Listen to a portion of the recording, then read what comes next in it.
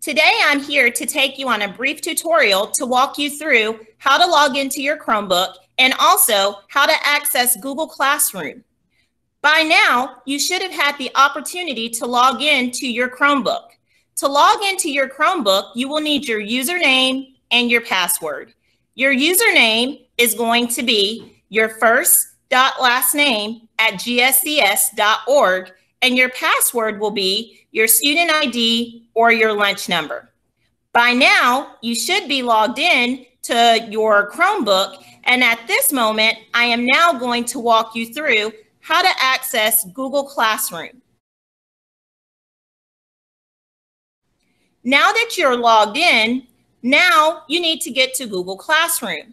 To get to Google Classroom, you will do the following steps. I will now share my screen with you to walk you through that process. Now that you've logged in to your Chromebook, you are going to notice at the bottom that you see various icons. First, you can click on this Google Chrome icon, and it is going to take you to a Google Chrome web browser that looks similar to this. From there, you are going to go to the top of your web browser and you are going to look for the Google Classroom icon.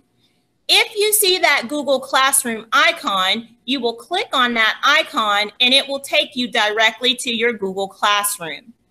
If for some reason you do not have the Google Classroom icon, you are going to come up and you're going to open up a new tab and you are going to type in classroom.google.com.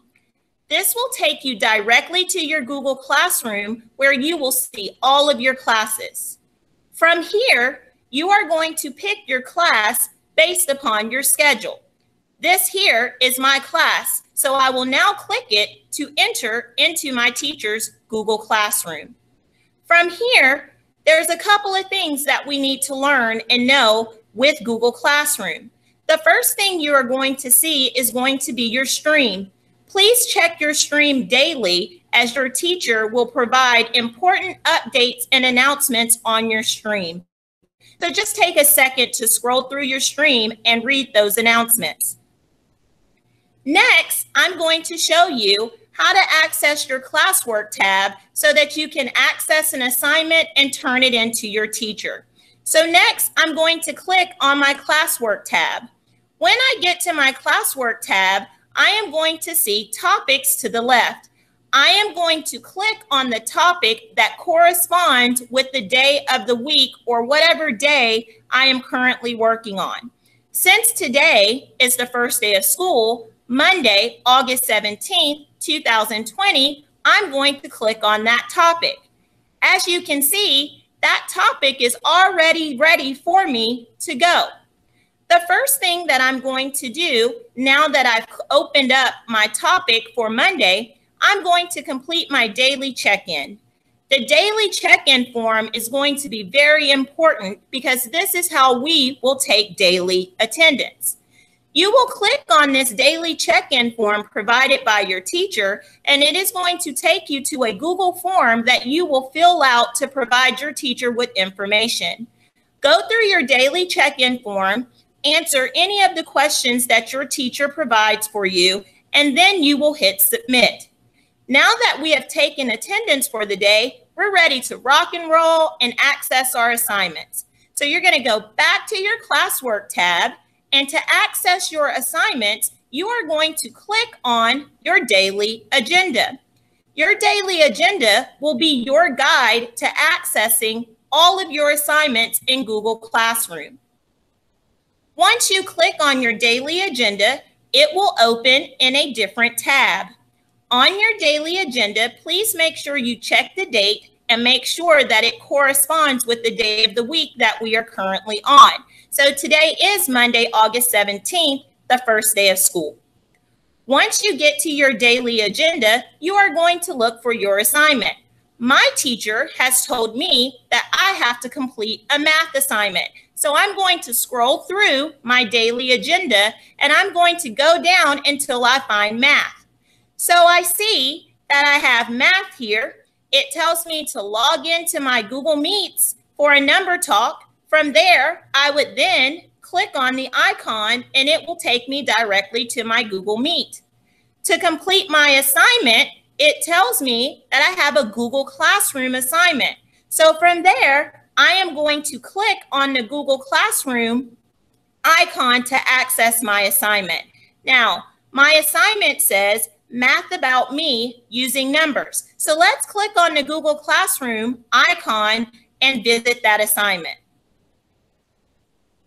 So now that I'm in Google Classroom and I'm back to that classwork tab, I am going to find the assignment that says Math About Me. I will then click on this assignment and I am going to be able to complete this assignment. So it will take me directly to the assignment in a different tab. You will work your way through your assignment and complete it to the best of your ability. Now you are ready to turn in your assignment to your teacher.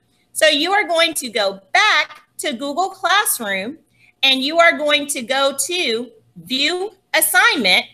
And from there, you are going to go to the upper right-hand corner where you are going to see your work and you will see that it is assigned to you and you are going to turn it in. Once you turn it in, your assignment will be pushed out to your teacher and you are ready to go back to your daily agenda and move on to the next assignment. I hope that this tutorial has been very helpful for you, and I hope that you have a fabulous first day of school. Thank you and have a great day. We're so excited to have you here. And because we know you're anticipating meeting face-to-face with your teachers and your classmates, we want to give you a tutorial on how to use Google Meets. Google Meets will be the platform where you're able to interact with your classmates and your teachers on a daily basis. So there's a few things that you want to keep in mind. First of all, to join your Google Meets face-to-face sessions, your teacher will send you a unique link or code that will take you directly to that Google Meets that they have planned for you. Again, a few things you want to keep in mind during your Google Meet session is, first of all, to choose an area that's clear of any distractions. You want to be sure that you're able to think clearly and engage easily with your teacher and your classmates with no distractions and no noise in the background. Secondly, you want to be sure to mute your mic. So you see I have several participants, several students in my Google Meets today. Notice each of them has a red mic and it's showing red because those mics are muted. You'll notice a line through those mics as well. And you see that for me. Right now, if I were in that classroom, my mic would be muted. If I click that mic, it gives me an opportunity for my teacher and my classmates to hear my voice. So unless my teacher asks me to unmute myself, when I join my Google Meets live face-to-face sessions, I want to be sure that I keep myself muted until my teacher asks me to unmute myself. Another thing you want to keep in mind is to leave your camera on. Right now, I can see all of my students' faces. I know that they're engaged in my learning and in the lesson and instruction that's taking place. So be sure that unless your teacher tells you otherwise, you leave your camera on. Also, a few other features just to make note of in Google Meets is if you do have a question for your teacher, instead of unmuting yourself and speaking out, you can raise your hand through using this emoji in the top left-hand corner. So notice my student Leslie has already raised her hand. So the teacher will be able to see as soon as you click that emoji with their hand raised that you have a question, and they'll begin answering questions from there. Finally, one other feature that I want to show you is the chat box. There is a chat box for you to type in questions regarding your lesson to your teacher. For instance, you may want to type, hey, do we have homework tonight? Look, I already have a student asking that question. That's a perfectly logical question to be asking your teacher. That question focuses on the lesson and instruction. The chat box is not a feature that you're going to use to chat with your friends. It's specific questions to the teacher that you may have. And she can answer via the chat box or simply answering with her unmuted mic. So again, I hope that this tutorial has given you just a few ideas of what to expect on your first day of virtual learning when you're able to meet face-to-face with your teacher and your classmates. Good luck.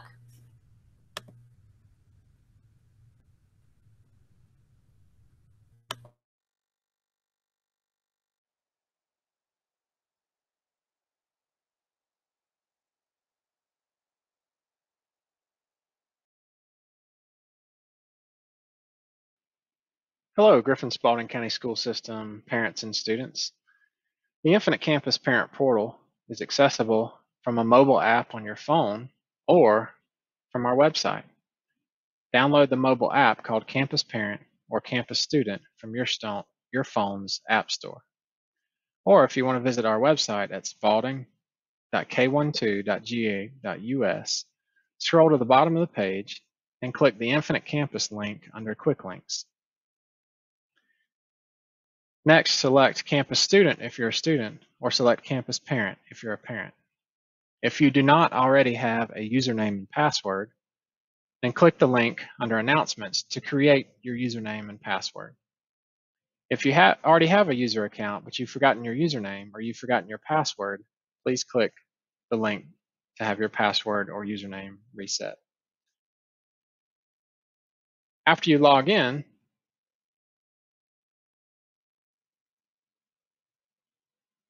you'll see assignments.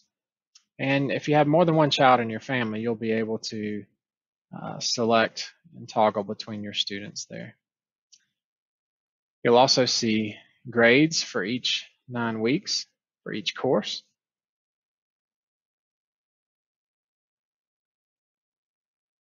Gradebook updates will show you any recent updates teachers have made to their gradebook.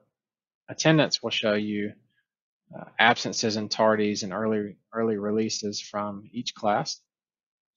The Schedule tab will show you the child's schedule for each term. And if you click the course title, you can see the name of the teacher and the teacher's email address. You can see all the report card grades and assignment grades for that class.